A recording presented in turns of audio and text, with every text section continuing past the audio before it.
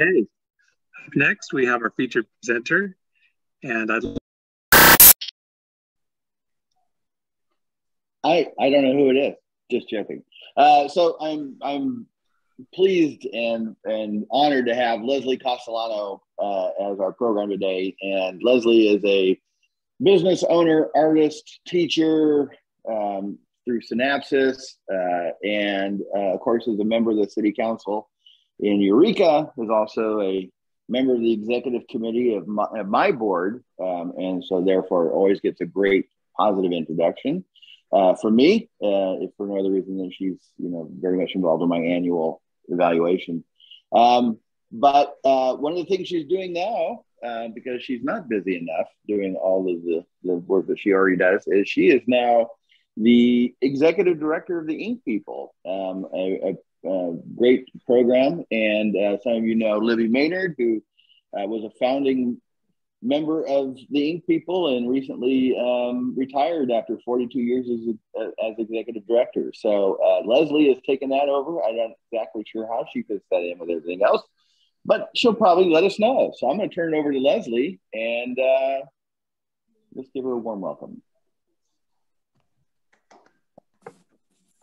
Good morning, everyone. It's a real just honor and privilege to be here. I deeply appreciate the Rotarian sense of community and just your sense of doing good work throughout our region. So thank you, and thanks for having me. Let's see, and thanks for the introduction, Greg, and invitation.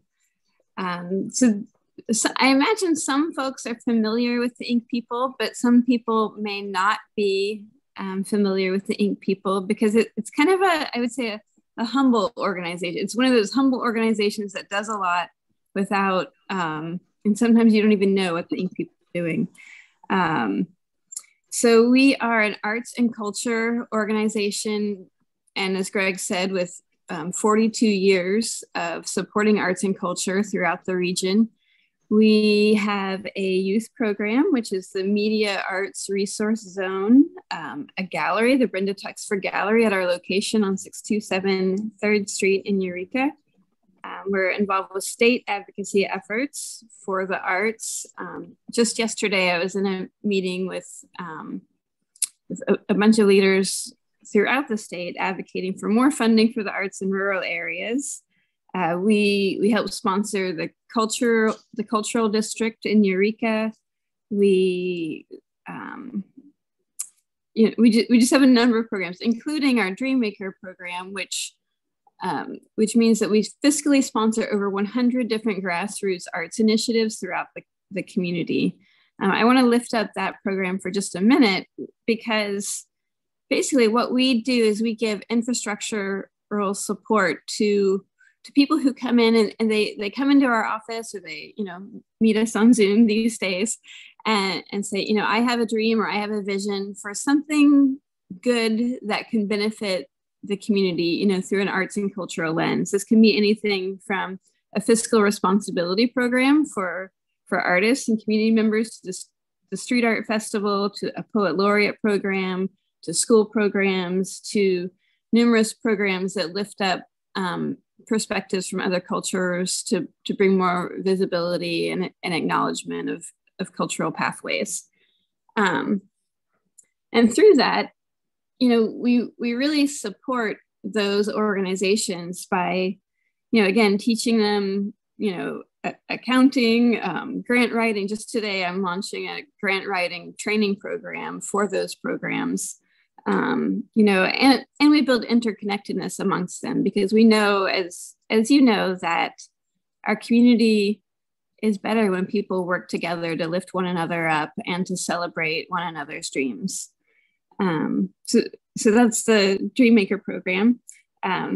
We've been actually surprisingly busy during COVID, which I just want to let you all know that COVID has been, but like for everyone, a rough time for artists as well. Many performers, many artists had their gigs canceled or had to put, parts of their careers on hold.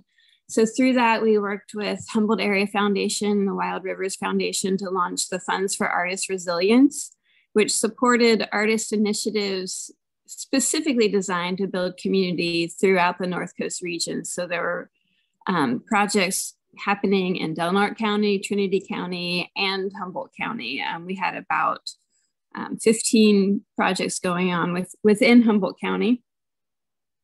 We also, just do a lot of, I do a lot of work around the relationships between economic sustainability and economic well-being throughout the region and the arts.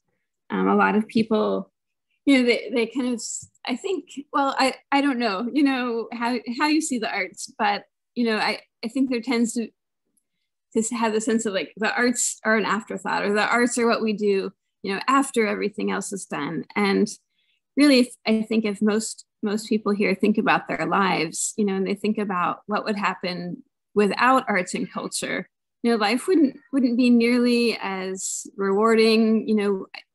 I really believe that arts help us understand one another and help us, build value across difference. And I think, perhaps now more than ever, we need to understand how to communicate and how to see one another, even when we think or feel different things or come from different places. The arts, of course, also help support tourism, help support community health, and help attract new industries. For instance, within the tech industry, most people who work in that industry choose where they live based on, unfortunately, not based on, like the maybe like what housing is like, but what the cafes are like, what the arts and culture community is doing. So if we want to attract new industries, to our community, it really makes sense to support the arts and culture. And for me, so as Greg mentioned, I come from an arts and culture background. I create performances. I've practiced and taught aerial dance for a number of years. I also have a venue and space called Synapsis in Eureka, where we just renovated almost 120-year-old building to create a new kind of community center and arts and culture space. And one of the reasons I deeply appreciate the Ink People is because 15 years ago, I came before the Ink People board and said, I have this vision to create a performing arts space, and that often people, I think, don't take artists seriously, because we tend to be the visionaries, or we tend to, maybe think outside the box. And the Ink People really said, oh, wow, they saw me, they listened to my idea, and they thought it had merit, the board at the time. And since then, I've just been a big fan. And, and now that program, we're really creating a kind of nexus point and route for community benefit here in Eureka. The Ink People does serve artists and cultural initiatives throughout the county and throughout the region. So, through the DreamMakers, there's, just neat projects happening up and down the coast. We also work collaboratively with other arts organizations. Something I appreciate is that, there are possibilities of valuing what, someone else is doing. Like the Arcada Playhouse is a kind of a longtime collaborator. And I do a lot of work with, Jackie and Laura and the folks there. And there's ways that through working together, we really do make our community a more vibrant place for all of us to live and participate in. So that's my kind of spiel about the Ink People. I could definitely talk more, but I also want to say just a nod to our outgoing executive director, Libby Maynard, who is a real visionary for the arts and is a real visionary for the arts for 42 years. And on March 12th, we'll be having a celebration of her career, actually here at Synapsis in Eureka, which is on Union, just off of Union and Wabash. And we're putting on an outdoor street festival with drumming and music and food carts and all the fun stuff, bringing joy to the streets here and lifting up just the good work of Living Maynard. So definitely I'll make sure Greg and Ian know about that so they can let you know when that festival is taking place. I'm happy to answer questions, or, you know, if there's anything you're curious about in terms of art, culture, you know, or regional well-being, happy to talk about that.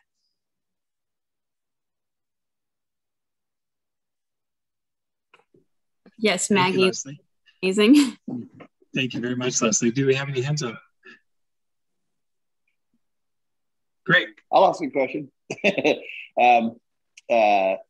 So you talk about the DreamMaker project, which is amazing. And I sort of first crossed paths on it when they were working with someone to buy the Annie B. Ryan house and create the little mini park and restore the house there. And that actually was a project that the DreamMakers project supported. So it's pretty diverse what you do there at DreamMakers. I guess a simple question is then, you know, is there how does one access that? Do you just wander in and tap on the window, or? You know, that does happen.